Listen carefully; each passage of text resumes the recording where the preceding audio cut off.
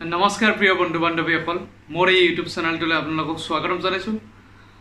হয় মই আজি বহুত দিন ধৰি ভিডিও দিব পৰা নাই, যাৰ বাবে মোৰ যিবিলাক সাবস্ক্ৰাইবাৰ আছিল এইবিলাক মৰি গৈছে। কিন্তু মই এতিয়া ট্ৰাই কৰিম যে প্ৰত্যেক সপ্তাহত হলেও মোৰ এটা হৈ ভিডিও দিবলৈ চেষ্টা কৰিম।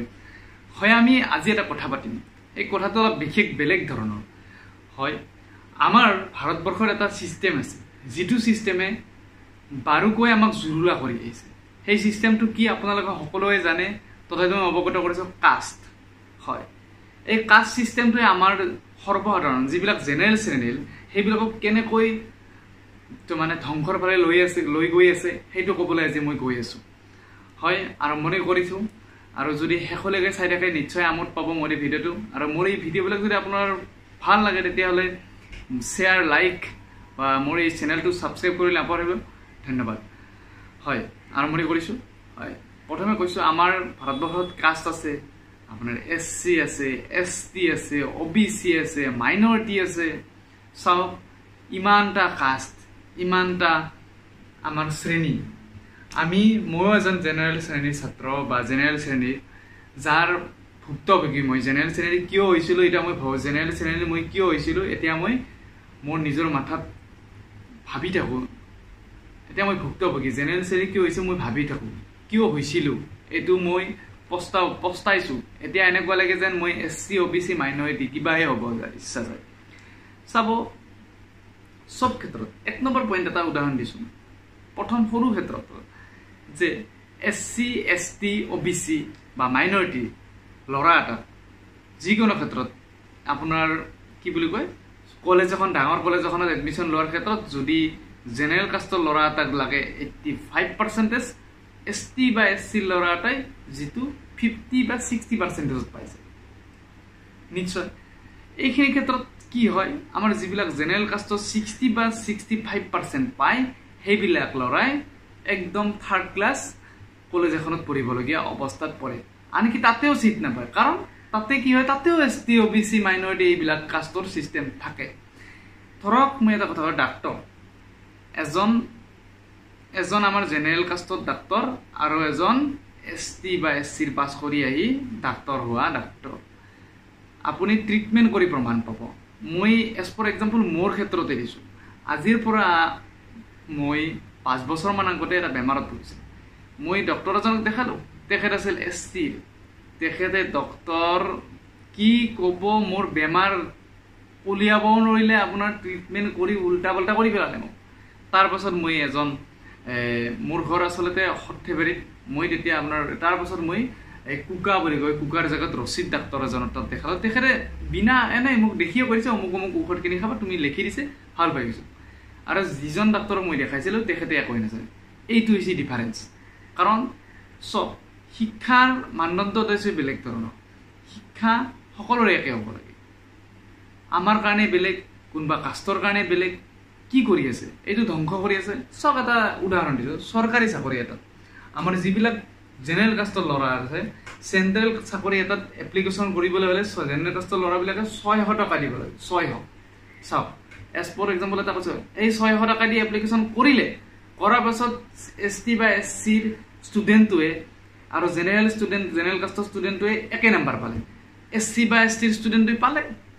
যদি জেনেৰেল কাষ্টৰ ষ্টুডেণ্টটো দুখীয়া ঘৰৰ হয়, তেতিয়াহ'লে সি নেক্সট টাইম 600 বা 1000 টকা বা 500 টকা দি কেনেকৈ এপ্লিকেশ্যন কৰি সি চাকৰিত এপ্লাই কৰিব, কেনেকৈ, হাও আপুনি মোক জনাওক।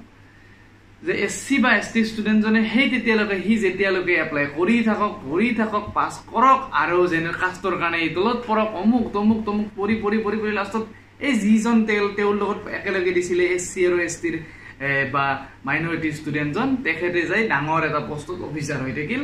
আৰু সি চাকৰিৰ কাৰণে এপ্লাই কৰি যিমান টকা লাগে, আজিকালি চেণ্ট্ৰেলৰ চাকৰি এটাত এপ্লাই কৰোঁতে 600 টকাৰ এপ্লাই কৰোঁতে ই বেচেৰাই আধা বয়স গুচি যায়, সি একো কৰিব নোৱাৰা হয়। প্ৰাইভেট কোম্পানী এটাত কাম কৰিব লগাত পৰে, আৰু কাম কৰি পায় 10-12 হাজাৰ টকা, যি দি সি পৰিয়ালে চলিব না নিজে চলিব না বাইকতে তেল ভৰাব, নিজে কাপোৰে পিন্ধিব না খাব। ভাবিছক কিমান প্ৰব্লেমত পৰিছে আমাৰ জেনেৰেল কাষ্ট বুলি দি থৈ। আৰে আমাৰ কাৰণে চিট দিয়ক না, কিয় আমাৰ কাৰণে সকলোকে একে কৰি দিয়ক, আমাক কিয় ইমান কষ্ট দি আছে আমি বুজি নাপাওঁ।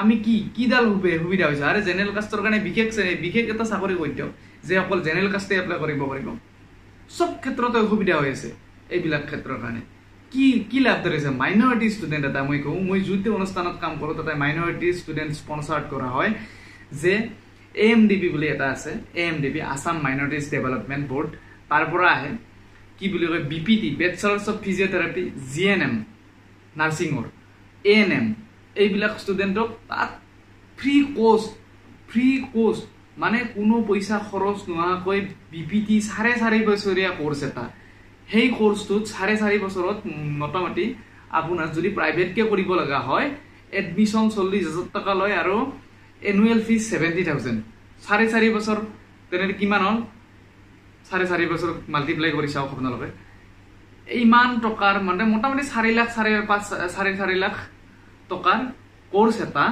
কি হয় ফ্ৰীত মাইনৰিটি সকলক কৰিবলৈ দিয়া হয় আৰু যিটো জেনেৰেল কাষ্টৰ লৰাই প্ৰাইভেটলি কৰিব গলে 4.5 লাখ টকা যায় সেই কলেজখনৰ পৰা সেই মাইনৰিটি ষ্টুডেণ্ট পাছৰ কৰিব আৰু যিটো লৰা জেনেৰেল কাষ্টৰ লৰা সেই লৰাটো যদি পঢ়িব লাগে উইদাউট এডুকেশ্যন লোনৰ বিপৰীতে কোনো লৰা এটাই এডুকেশ্যন লোন নলোৱাকৈ কোনো জেনেৰেল কাষ্টৰ একদম সাধাৰণ শ্ৰেণীৰ লৰা এটাই সাধাৰণ ঘৰৰ লৰা এটাই সেই কোৰ্সটো কৰিব নোৱাৰে 4.5 লাখ টকা বা 5 লাখ টকা ডাউন হৈ গল সেই 4.5 লাখ বা 5 লাখ টকা 2% ইন্টারেস্ট হলেও কি হল সেই ইন্টারেস্ট সেই লোনটো তো মাৰিব লাগিব সেই লোনটো মাৰতে চাকৰি কৰি জেনেৰেল কাষ্টৰ লৰা বিলাকে ধ্বংস হৈ যায় আৰু যিবিলাক মাইনৰিটিৰ পৰা ওলাই যায় সিহঁতে আৰু ফুল স্কোপত পায় কাৰণ ফুল স্কোপত আৰু ডাঙৰ চাকৰি এটা পাব কাৰণ তেখেতসকল মাইনৰিটিৰ নিম্ন খাপৰ শ্ৰেণীৰ আমি এইকাৰণে তেখেতসকলক ডাঙৰ প্ৰস্তাৱ দিব লাগে কিডাল হৈছে এটা সময় আহিব আৰু অসমত বা ভাৰতত এনেকুৱা হ'ব যিবিলাক নিম্ন খাপ উচ্চ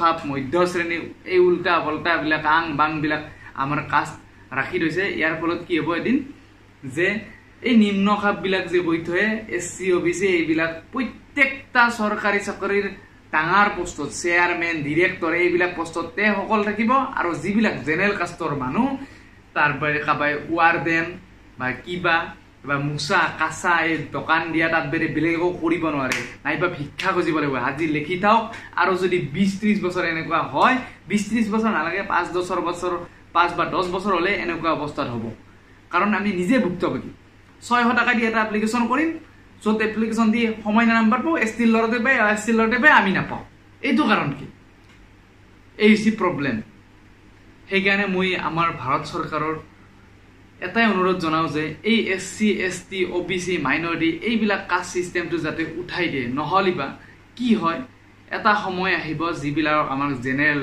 উচ্চত থৈ দেনা উচ্চ শ্ৰেণীৰ খাপ বুলি থৈ দিয়ে সেইবিলাকে ভিক্ষা খুজিব লাগিব এই আছে আমাৰ ফিউচাৰ গতিকে যদি মোৰ এই ভিডিওটো আপোনালোকে চাই মোৰ কথাৰ লগত আপোনালোকে একমত তেতিয়াহলে আপোনালোকে মোৰ এই ভিডিওটো যিমান পাৰে সিমান শেয়াৰ কৰক যাতে এই ভিডিওটো যাই সৰকাৰৰ কাণত পেলাব পাৰে বা আমি কিবা নিজে আগুৱাই আহো এই কাষ্ট সিস্টেমটো বন্ধ কৰিব লাগে নহলে আমাৰ ভাৰতবৰ্ষখন বিপথে যাই আছে যদি মোৰ এই ভিডিওটো ভাল লাগিছে তেতিয়াহলে আপোনালোকে প্লিজ লাইক কৰক আৰু মই শেয়াৰ কৰিবলৈ এইভাবে অনুৰোধ জনাইছো যে এই ভিডিওটো যিমান শেয়াৰ কৰিব সিমানে আমি আমাৰ সৰকাৰক জনোৱাত সহায় হ'ব ধন্যবাদ জয় অসম